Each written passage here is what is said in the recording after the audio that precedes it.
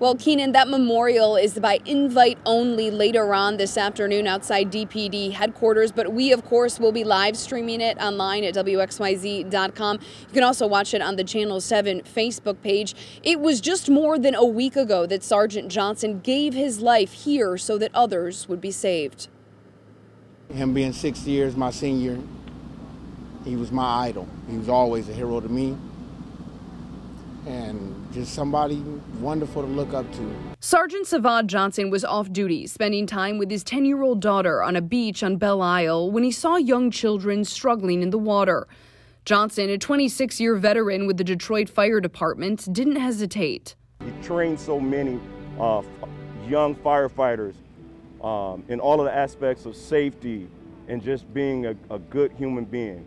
And he practiced what he preached last night. Johnson saved the children struggling in the Detroit River. Rescue crews found Johnson's body hours later. A natural storyteller, he was featured on NPR's The Moth for his story To Bravely Do or Die. It's about saving strangers. I mean, I know we can't save everybody, but we try. It's never easy, and it never feels right to lose a human life when you've been called to rescue them. But it comes with the job.